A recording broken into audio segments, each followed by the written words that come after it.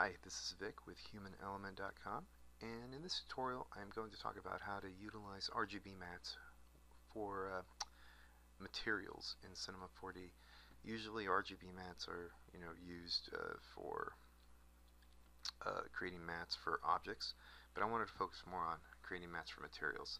So let me give you a quick example of what I'm talking about. Alright, so here's a scene.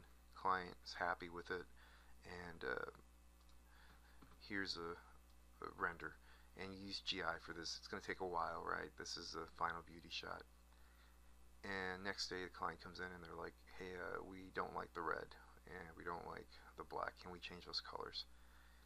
This is hard to do because typically, if you create a buffer or a mat for these objects, right, you're going to get something like this. Here's a buffer. Alright, I did that using the compositing tag, created a buffer, and it creates this mat, but there's no access to the actual material. Right? There's no way yet in Cinema to create a buffer pass for materials. You can just create them for the objects, so the overall object. So that's where an RGB pass comes in handy, especially for materials. You're limited to 3 colors. Let me just open this up. Alright, you have red, blue, and green, and those are the primary colors. No other colors can make those, so you're limited to only 3 colors.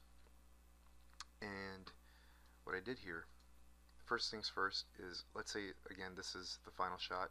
You want to save out your final shot, so save this out and call this beauty final, whatever you want to call it. It's final.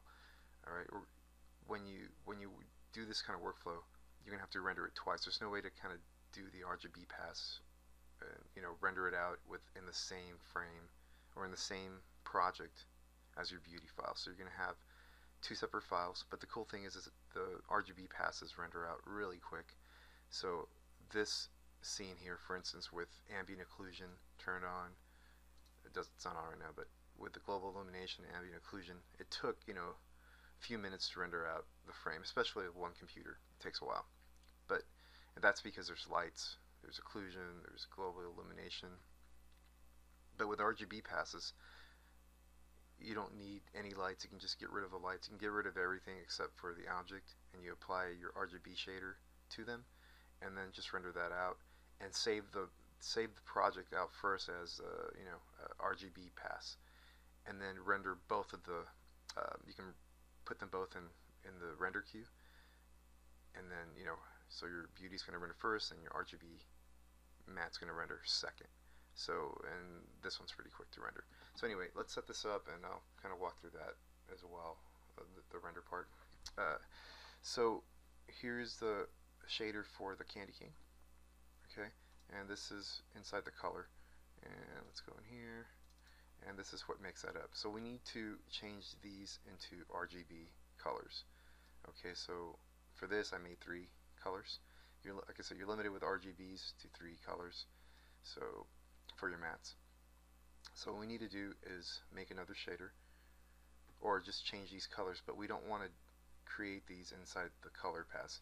The reason they're in the color pass is because in the color pass the material can accept light, but for the RGB pass I don't want them to accept light. I just want them to be full luminant RGB. Okay, so what we need to do is you can just click on the color here, or it depends on your setup, right? This is just the example. You can always just see this little icon here. I'm just going to grab that, go into the luminance, and I'm holding down my mouse button. I haven't let go yet. I'm going to drag it right on top of the texture. Alright, let me do that again. So I'm going to grab this little swatch here, click on it, and don't let go of the button. I'm going to hover over luminance, and I'm going to go into texture and drop it right on top of here, and it's going to copy that inside the luminance. It's not on yet. So anyway, there's a copy. I'm going to shut down the color. I'm going to shut down reflectivity for this, turn on luminance, and there it is. Now with this, since it's luminant, it's not going to accept any lights, so we're going to kill the lights. Here's Here's my lights. We don't need those for this pass. And what else can we get rid of? Alright, so I have a few objects here. Sky, floor. We don't need that for this either. So it's just going to be the candy canes and the shader set to luminance. So with this going on, I'm going to double click on the swatch there, double click on this swatch here, and I'm going to go in here and change each one of these to an RGB color, red, blue, or green. So the red, you want to make sure that's 100% red, and it isn't. Alright, so this should say 255, 0, and 0. So let's change the green to 0. Click OK. And I'm going to go to the black. And whatever's black, I want the blacks to be blue. Okay, so make sure blue set to 255 and red and green are set to 0. Alright, and you're just going to go through here. Let me just go the long way and just I'm just going to go through each one of them and change them. I want the whites to be set to green. So make sure reds are 0 and blacks are 0. Okay, here's another white. I'm going to set that to green. Grab all your whites so you don't get confused here. Just do all the white ones first. White's green, another white, green, another white. Set this one to green. So, and now the reds, make sure that all the reds are 100% red, so kill the greens. Go into each one of these, kill the green. Here's another red, kill the green, another red, get rid of the green, and one more red at the end. Alright, this is, like I said, it's important to make sure that these are all true RGB. So here's the black, so the black was blue, so I'm going to make this one 100% blue and RNG to 0, and one more black, so 100% blue, RNG to 0. Alright, so now we've changed all of those colors. They're all true, 100% red, blue, or green. And the only other thing we have is, as you notice, the end caps here, my setup, I used a sweet MERPs to create the candy canes, and I put caps on them. So those are still white, and that's because if I open up the cloner here, each one of these caps, you got the top and the bottom cap, alright, you have to apply a shader to them. And right now I have this white shader. Let's just apply a new shader. Here, I'm going to just double click in here, made a new material and I'm going to make this material, click on luminance, and I want this to be, let's see, what color was, I want this to be green because the white was, I used green to, the green mat to be the white color, so let's, and this bottom here is white also, so let's change this to 100% green. Okay, so there is my green shader, and we're gonna drop this on top of the cap color here, material, and the other one too, the top and the bottom caps. There we go. Alright, so this is our RGB shader, and we're gonna save this out as a RGB mat, whatever you want to call it. Okay, so once you do that, let me just save this out here, show you. I'll put that right here. Candy cane, RGB, candy cane. Okay, let me open the original.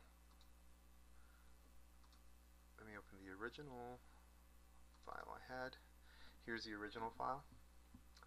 So what you want to do is go into your render queue. You can say add this to render queue.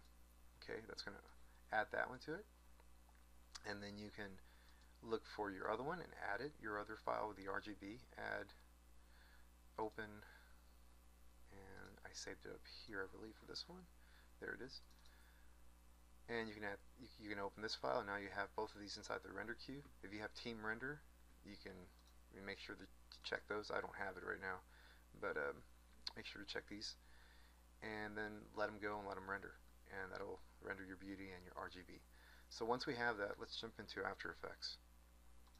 Alright, here is our, let's make a new composition. Right, here's our beauty, and let's bring in our RGB. Okay, let's see here. Oh, let's bring this, here we go.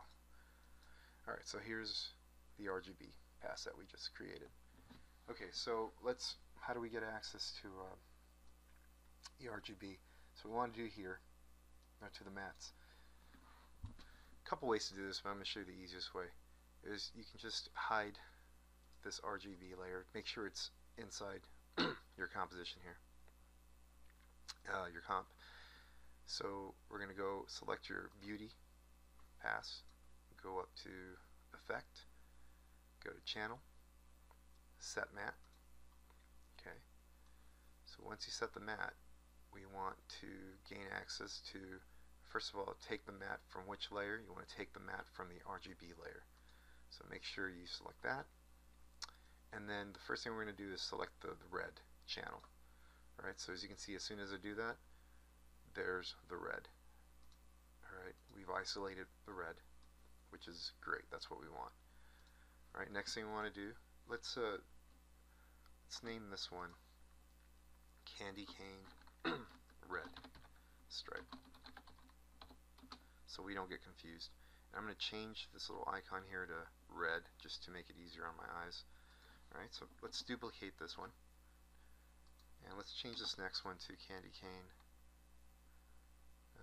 let's see, blue stripe, and let's change the little icon here, the swatch, to blue. Alright, go up here to the blue, to the set matte that we duplicated, so it's up here again. Let's change this one to blue channel.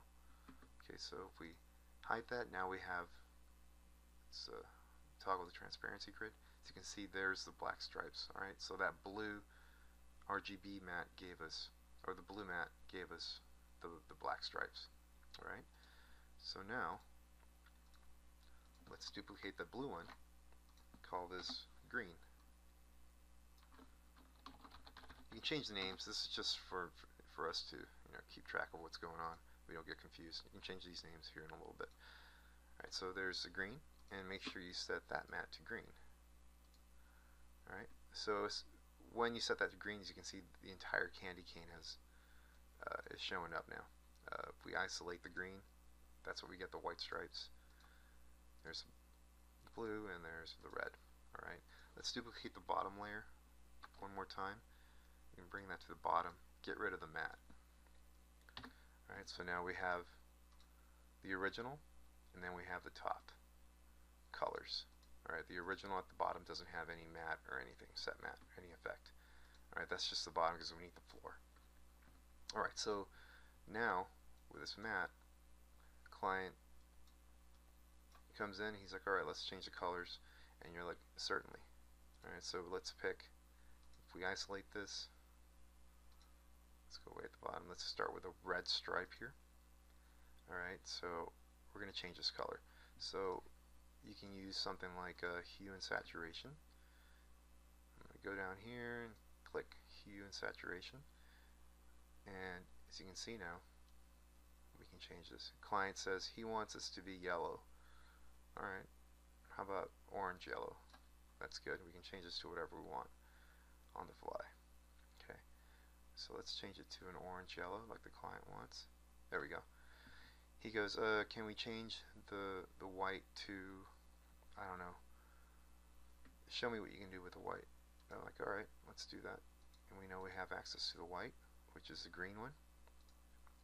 Alright, so we can go up here, go back to color correction. I'm going to go to hue and saturation and just dial this up a little bit. Like, how about more of a, let's give it, yeah, kind of like that, kind of a yellowy hue to it. You can crank this up a little bit, saturation. There we go. They want something more pink or red. You can see there's like a pink tone to that. Alright, and then the last thing he goes, I want to get rid of that black stripe. No problem. Go into the blue.